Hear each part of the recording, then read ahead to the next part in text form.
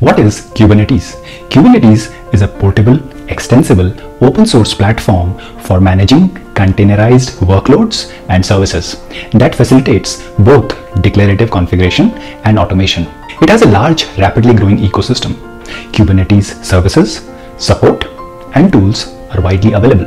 The name Kubernetes originates from Greek meaning pilot.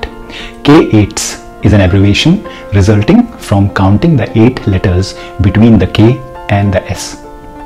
Google open sourced the Kubernetes project in 2014.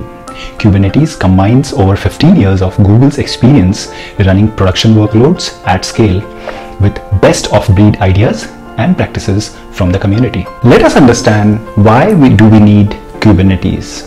Containers are a good way to bundle and run your applications. In a production environment, you need to manage the containers that run that application and ensure that there is no downtime. For example, if a container goes down, another container needs to start. Wouldn't it be easier if this behavior was handled by a system automated?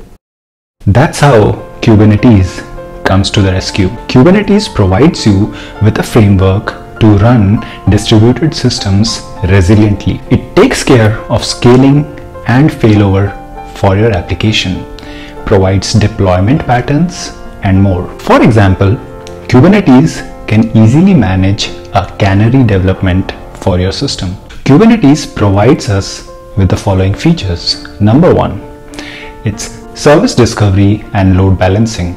Let us understand what it is.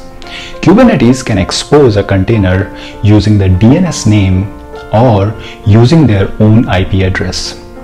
If traffic to a container is high, Kubernetes is able to load balance and distribute the network traffic so that the deployment is stable. Number 2, storage orchestration.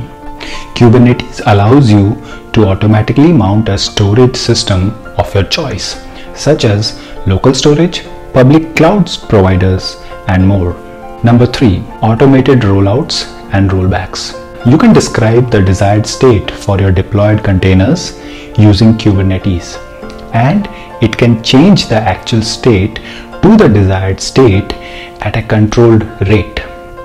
For example, you can automate Kubernetes to create new containers for your deployment, remove existing containers, and adopt all their resources to the new container. Number 4, automatic bin packing. You provide Kubernetes with a cluster of nodes that it can use to run containerized tasks. You tell Kubernetes how much CPU and memory RAM each container needs. Kubernetes can fit containers onto your nodes to make the best use of your resources. Number 5, self-healing.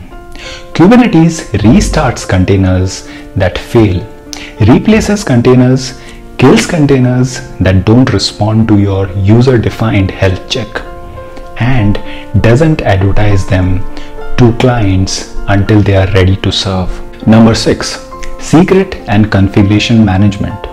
Kubernetes lets you store and manage sensitive information such as passwords, OAuth tokens, and SSH keys.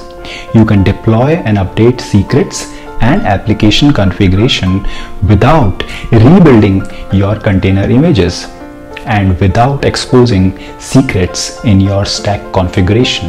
I hope you found this video useful. If you do, please like the video, comment below, and subscribe to this channel. Thank you.